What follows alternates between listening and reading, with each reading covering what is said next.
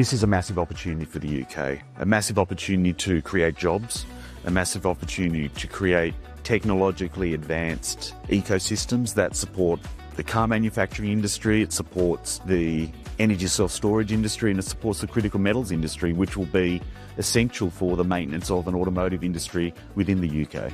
Altilium is a market leader, no doubt about that. We are the only full circularity, closed loop business within the UK. This is a real exciting opportunity, not only for UK PLC, for the government, but for private investment. They see a huge opportunity in a sustainable business that ticks an awful lot of boxes environmentally in terms of moving towards net zero and meeting all other targets. Every battery that comes to the UK essentially becomes a resource that lives in the UK now. It's no longer nickel that comes from Indonesia, it's no longer lithium that comes from Australia. It's resources that are in the UK and available for the UK to use for its own ends, for its own benefit and for its own growth. We believe at Altilium we can give 50% of the lithium, 50% of the nickel, over 80% of the graphite needed for EV batteries from recycling in 2040.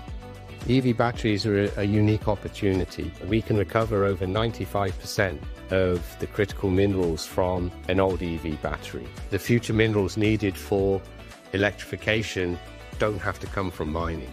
What we've managed to achieve this year is not just recycling to produce a second-rate material, but recycling to produce a first-rate material, one that shows real equivalence with commercially available materials that any OEM would be sourcing from the Far East, from the large-scale manufacturers who are using virgin-mined resources to make them.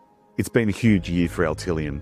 We have grown our company from 13 people to 46 people as we stand here today. We have opened our second stage of our technological development. We've moved from a kilogram scale cathode active metal production to a metric ton scale cathode active metal production. And next year we'll be looking to commission an 8,000 metric ton nickel MHP facility. We've also had the benefit of 2 new capital partners that have come into our company in the last 12 months. We have SQM, which is the world's largest miner of lithium, and we have Marubeni Corporation, which is a Japanese global conglomerate. It's really, really exciting that we're doing processes in this company at scales that no one in the UK has ever done before. This is something that our engineering team will have brought from first principles all the way to a fully functioning, operating, complicated and safe system. We can take an old battery, an old technology battery, which would be an MNC 111, 1 part nickel, 1 part manganese, 1 part cobalt. We can take that, separate the metals out, and then re-engineer that into a new technology cathode active material, which is a MNC 811, for example. And that product can be used directly into another battery. So we're supplying this cathode active material to UK BIC, and these have been qualified in an industrial environment by a leading UK automotive. Companies like Altilium that are doing this type of work in recycling cathode active material is really important because you're going from a less technologically advanced material to a more technologically advanced material. As the industry evolves, we want more performance all the time, and we need to deal with the cost of the material that are coming in and the supply of the material. Recycling is a big part of that to help alleviate those concerns. It's critically important to have control of your own battery and critical metal supply chain, and I think we're seeing in the world today that there is a weaponization of these types of critical metals. China currently controls in excess of 85% of the graphite of the world, and so that's a good example as to what could happen to the UK should they not control their own battery critical metal supply chain.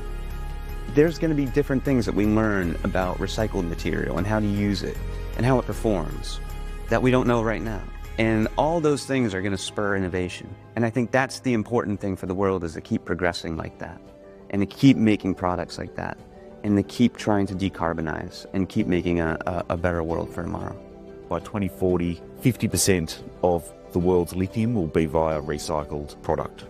We've done an analysis where we've compared our recycling process versus a virgin mine China supply chain, and the carbon saving is 72%.